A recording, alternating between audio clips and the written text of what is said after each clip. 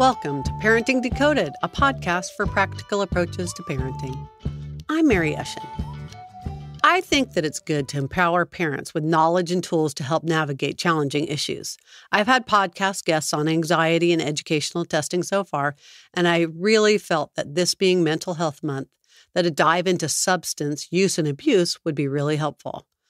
In this podcast, my guest is Richard Capriola, who has over 2 decades of experience working as a mental health and addictions counselor. Richard has a new book that was just released called The Addicted Child, A Parent's Guide to Adolescent Substance Abuse. I found it really useful in learning about the different substances and what signs to look for in determining addiction and where to turn to if you need help. Leave me a review and let me know what you think. I'll put a link to the book in the podcast notes. And I do just want to say, I apologize for my laughing at the start of the interview. We had just done 20 minutes of recording when I figured out that I had forgotten to press the record button. So silly of me. So that's me. You'll hear laughing at my mistake. Richard was so gracious and didn't miss a beat. All this podcasting certainly stretches my brain. So thanks for being forgiving of any glitches. If you have questions, please contact me, mary@parentingdecoded.com. Enjoy this podcast interview in the meantime. Welcome, Richard Capriola, to my podcast. I am so happy to have you on board today to talk about addictions and your new book, The Addicted Child, and wanting you to introduce yourself and what led you to being able to write the book. Thank you, Mary. It's a pleasure to be here, and thank you so much for inviting me to the program to talk about this issue of adolescent substance abuse. I came to write this book after having worked for over a decade at Menninger Clinic, where I was hired to be an addictions counselor for adolescents and adults. Menninger is based in Houston, Texas. It's a large psychiatric hospital, and during my tenure there, I worked with a number of adolescents and family members. My responsibility was to do addictions assessment and treatment. And often I would sit across from parents and I would go through their child's history of using a substance and give them the diagnosis of a substance use disorder. And they would look at me and they would say, I had no idea this was going on. Or if they did suspect their child was using a substance, they would say, well, I sort of suspected something was going on, but I had no idea it was this bad. So when I left Menninger, I retired a little over a year ago, I set about to write this book, which I wanted to be a roadmap. I wanted it to be a concise book that in a very short period of time, because it only runs a little over 100 pages, would give parents the basic information so that they would be more knowledgeable about adolescent substance abuse, less fearful of adolescent substance abuse, and know what to do in the event that they're confronted with this issue. So the book has a number of chapters on it that are very short, but are packed with a lot of information that I hope parents will read and feel comfortable that now they've got this. Now they feel a little bit better about it. They know what to look for. They know what the warning signs are. And if it develops in their child, they know what to do and where to turn for help. Mm-hmm. And I easily downloaded it. It was very reasonably priced, and I found that it is less than 100 pages, and I read it in a couple of hours.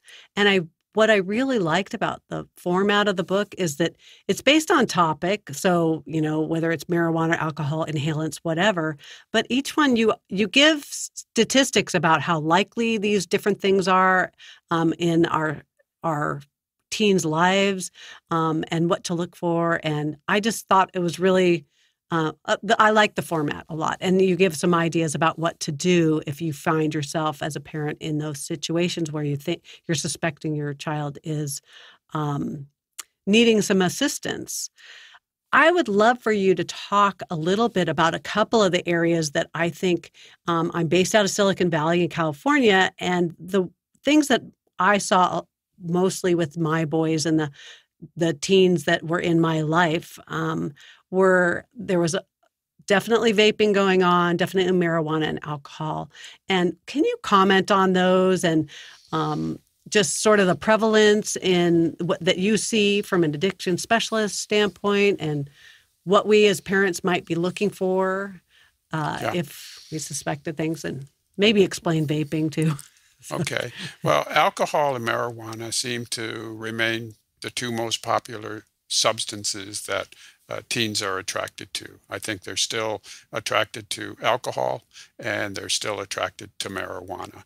There is some abuse of over-the-counter drugs or some abuse of prescription drugs, but those tend to be less than 5% of, say, seniors in high school. What we have noticed, though, in the last 3 years is a tremendous surge in what is known as vaping, which is to take a substance like nicotine or marijuana and use an instrument that turns it into a vapor, which is then inhaled into the lungs. An example of the increase that we're seeing is that about three years ago, the percentage of high school seniors that were vaping marijuana was 9%. Today, it's closer to 22%. The number of high school seniors that were vaping nicotine was around 18% 3 years ago. It's now closer to 34%. So there has been Whoa. a tremendous increase in this, what we call vaping of primarily marijuana and nicotine. And there was a study done not too long ago at the University of Rochester Medical Center that looked at vaping that both adults and adolescents were doing. So this study included adults who were vaping, and it reported that adolescents and adults who were vaping were reporting that they were having difficulty in concentrating and remembering, Hmm. And it seemed that those students, those adolescents who started vaping between the ages of 8 and 13 were more likely to report difficulty in concentrating and remembering than those students who reported vaping starting at age 14 or over. So the earlier they started, the more likely they would report that they were having difficulty with concentrating and remembering. So this vaping issue is becoming a major issue among the adolescent population. Parents need to be aware of that. Well, and this is that whole Juul controversy too that got so much press over the last few years about the flavors and they're fun and they're easy to hide and all that kind of stuff. What's your comment on that?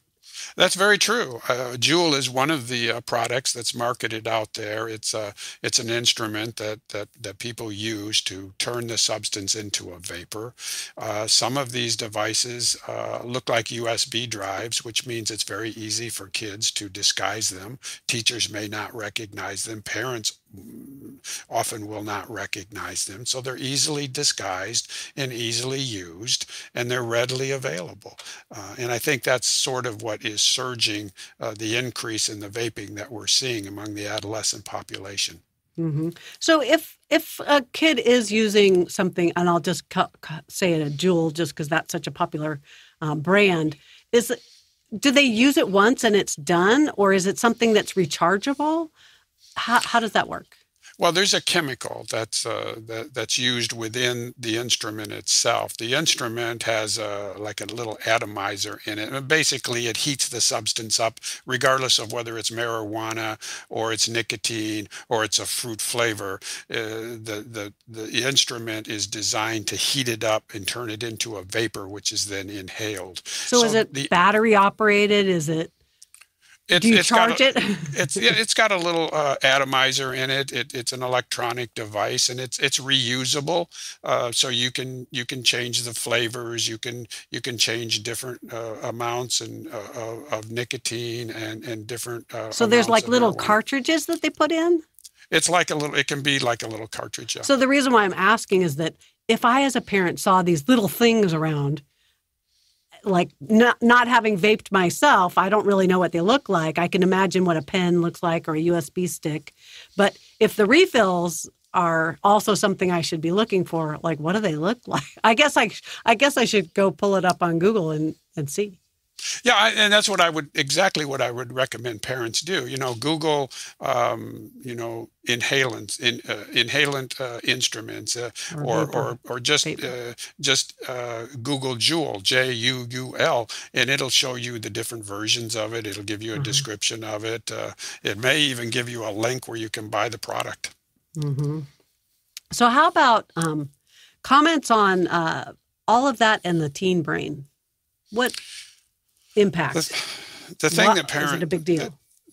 what I would like parents to understand, and it's important enough that I devoted an entire chapter in my book to the neuroscience of addiction, is that the adolescent brain is in the process of maturing and developing. Our brains don't get fully mature until around age 24 or 25. So the adolescent brain is in the process of developing and maturing.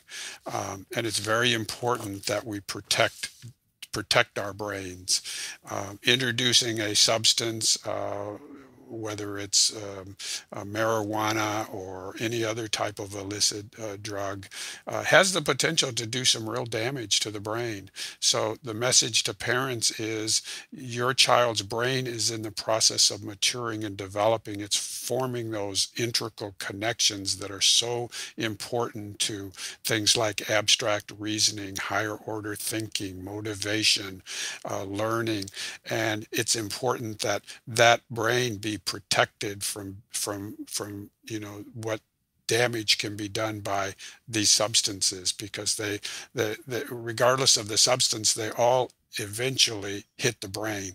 Mm-hmm. Yeah, especially in other podcasts, I've talked about that brain, the brain development, and how the teen brain, half the neurons slough off and need to be reconnected. And if drugs are breaking breaking those development cycles, like, it could be really damaging. Yes. But it's long-term damaging. Like, the kids don't say, like, "Oh, mom, it's fine. It's just a little alcohol or marijuana or vaping or whatever."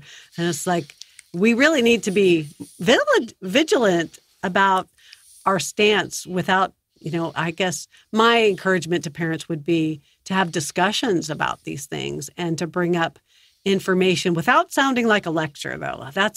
I think that's the real tricky point for parents, to be able to have good enough communication as your child is growing, especially as they come into the teen years and tween years and teen years, that you can have discussions about the impacts of this stuff on their brains. It is, and what I found was most helpful in working with teenagers was the neuroscience approach. They really weren't interested in hearing about these drugs being illegal, or that if they continue to use, their grades are going to drop. They might not graduate. They might not get into college. They might not get a job. They didn't care about any of that because they didn't believe it.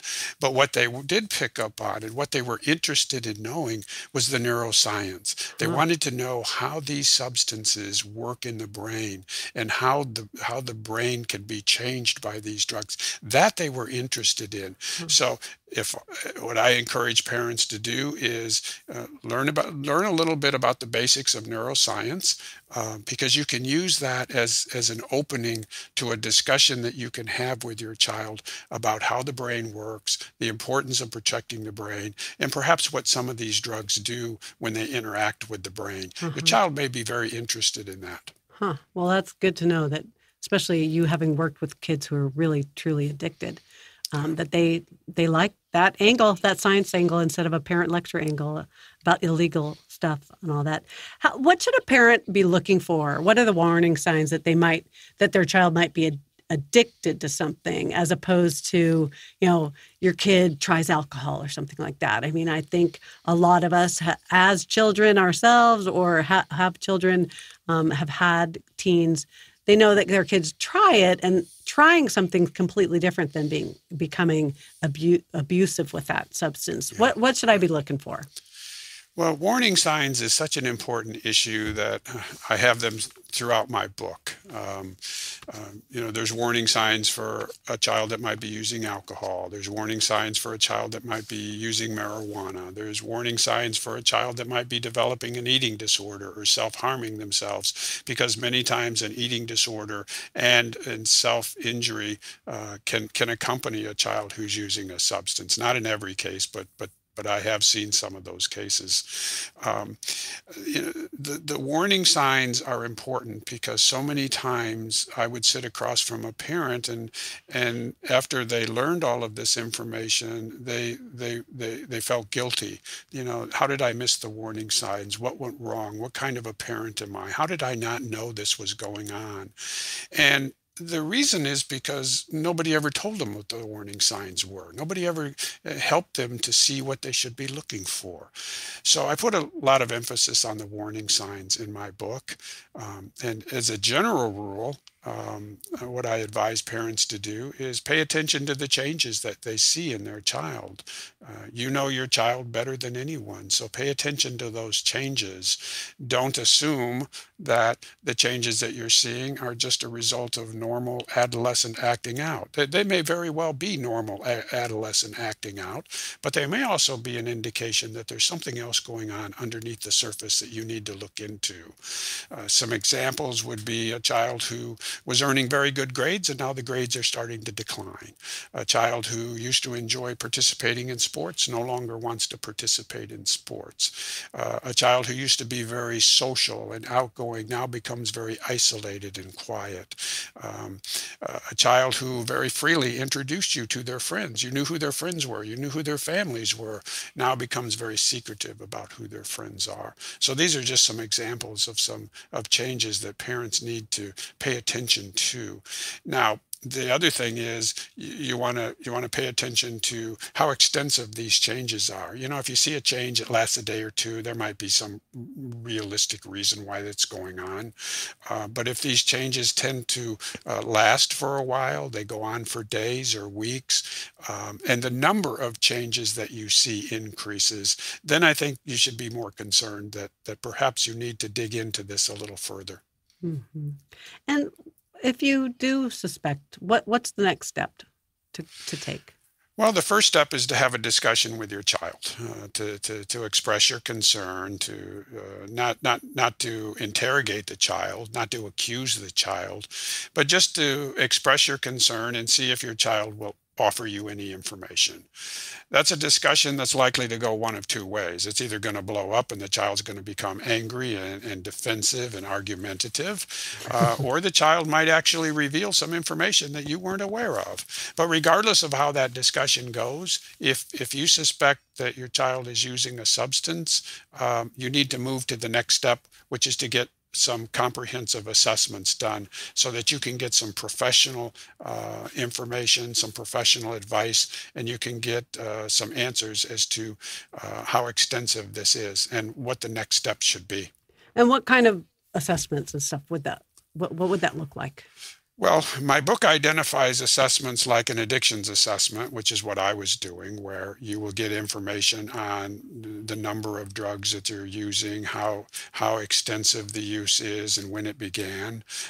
You'll also get a diagnosis as to whether or not we call it a substance use disorder now, whether it's in the mild, moderate, or severe category.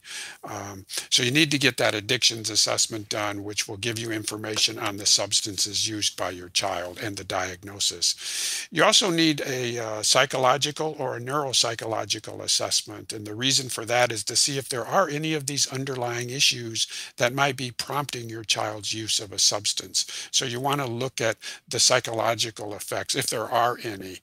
Many of the kids that I worked with who were smoking marijuana would tell me that they were doing so because it helped with anxiety.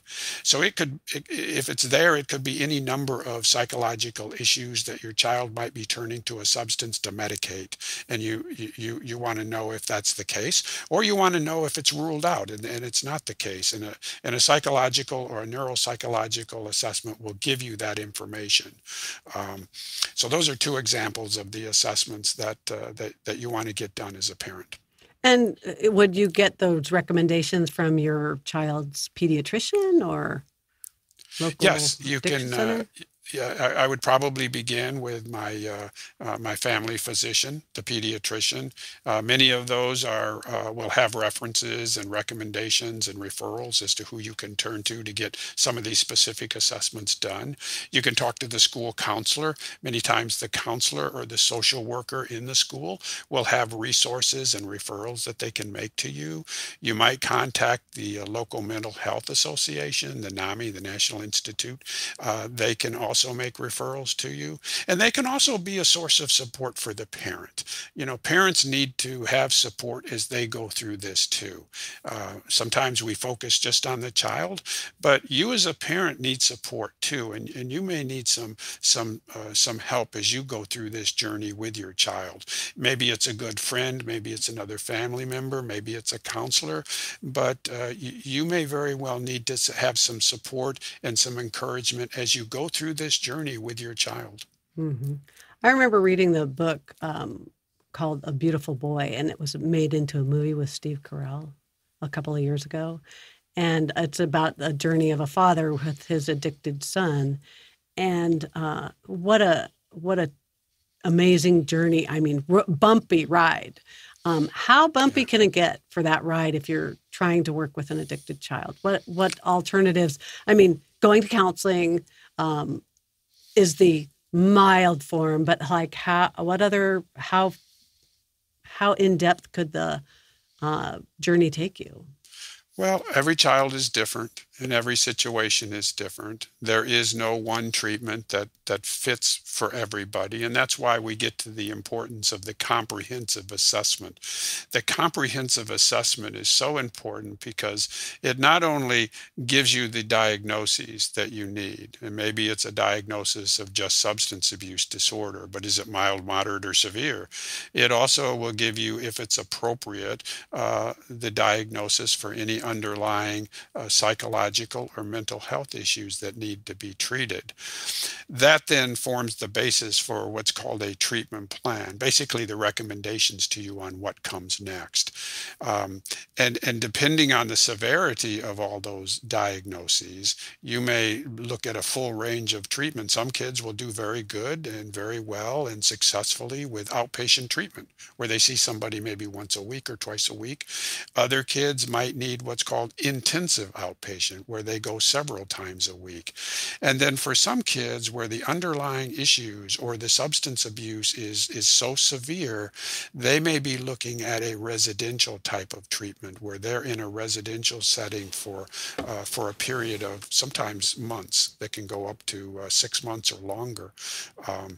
The thing to remember is that for a child who has both a substance abuse issue and a mental health issue, say anxiety or depression or trauma, that child will need to go to a center that specializes in that underlying issue, because they will also treat the substance abuse. So many times we get focused on treating the substance abuse that we neglect treating the underlying issue.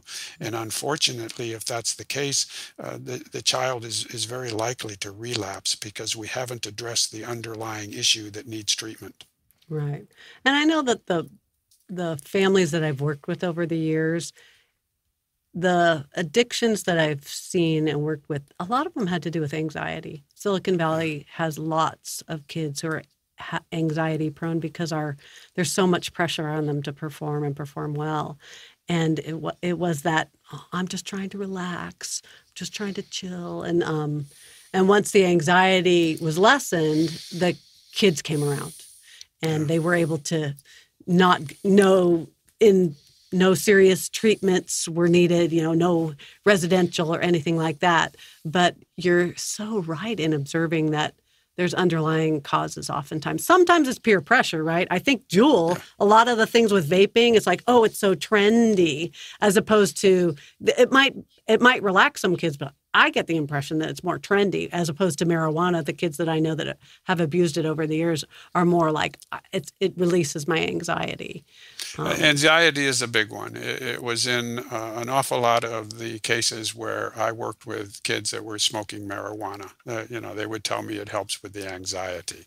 Yeah. And it may have, but what they didn't realize is that it has a boomerang effect. It makes the anxiety worse over time. Yeah. But there's different routes to substance use. Kids get involved in different routes in different ways. Some of it is through peer pressure. Some of it is to fit in, and there's no underlying underlying mental health issue involved. They just want to fit in. They want to be Yeah. part of their peer group. They want to join in. They don't want to be excluded. And that opens the door for them, say, vaping marijuana or drinking alcohol. And then there's another class where there is an underlying issue, and they have learned, maybe through peers, that a substance helps to medicate that underlying issue. Hmm. Yeah. One of the questions that we had talked about was, how's the pandemic impacted all of this, addictions and mental health for adolescents and The compulsive behaviors? pandemic has disrupted adults, it's disrupted families, and it's disrupted children. And I think that it is having an effect that we are just now beginning to scratch the surface of in regards to the mental health of adolescents and probably adults as well. Um, the Centers for Disease Control, for example, has noted that since this pandemic began over a year ago, there has been more than a 20% increase in the number of emergency room visits by grade school children. It's over 20%. And there's also been an increase in the number of teenagers who have urgently been in need of mental health care. So I think we're just scratching the surface on the mental health ramifications that this pandemic has caused for children and for adults as well. And I think the next episode of this will be when children transition back into the traditional classroom setting. This will be a very difficult transition for a lot of kids who have been confined to home. And for those who have a lot of anxiety or a lot of nervousness, it could be a real challenging time for them to reintegrate into that social environment. And parents just need to be sensitive of that, to recognize that that is a possibility, that this transition to school may go very smoothly for a lot of kids, but it may be a little bit more of a bumpy road for some other kids. And for parents to understand that and to talk to their kids about how they're feeling about reintegrating back into the school, and see if they can have a real discussion with their children about how it's going. Yeah. Well, and just for those parents, for us parents to be aware that all that extra anxiety of re-entering school might lead to experimenting with drugs to help relieve some of that anxiety too. It could. Do you have any comments about addictions and boys versus girls, teen boys versus teen girls? Yes. Is one easier, harder? Well, I think what we see is when it comes to alcohol, boys are more likely to binge drink than girls. Binge drinking is, drinking in an awful lot of alcohol in a short period of time, and binge drinking is something that goes on through high school and into college, but it tends to be something we see more in the boys than we do the girls. It's not to say girls don't drink, because they do, but boys will tend to binge drink at higher rates, I think, than girls. Boys are also at a little bit higher risk of abusing over-the-counter drugs than girls, and boys are more likely to abuse multiple substances. Girls may tend to focus on one substance, say marijuana or alcohol. Boys are perhaps more likely to venture into experimenting with more than one. They may concentrate on one, but they may experiment or try out multiple substances. We also see that boys, when we talk about underlying issues, mental health issues, we see conduct disorders, behavioral disorders, and learning disorders among the boy population. And we see it with girls too, but more often with boys. When it comes to girls, we tend to see anxiety, depression, and sometimes post-traumatic stress disorder. So those are some of the differences, but every child's different. Every situation is different, and those can also be generalizations. So we need to be careful with that. Is it easier for boys to get addicted than girls, or girls than boys? Or is it anybody could get addicted? They're equal. They're equal. Anybody is subject to being addicted, and that brings up a very good issue that no child is totally protected from exposure to substances. No child is totally protected. There may be protective environments, but no child is totally protected. It doesn't matter whether you live in an urban area, a suburban area. It doesn't matter how much money your family makes or what church you go to. And it doesn't matter what school you go to. And it doesn't matter how well that school does with academically. Every child is vulnerable to being captured by these substances. And because these substances are readily available. There's two things that I think that are propelling what we're seeing with adolescent substance abuse, and one of them is the availability of drugs, and these drugs being widely available to kids, and the harmfulness that kids perceive because they don't see these drugs as being very harmful. So when you combine the fact that they're readily available and these kids don't think that they're very harmful, that's a perfect environment for substance abuse.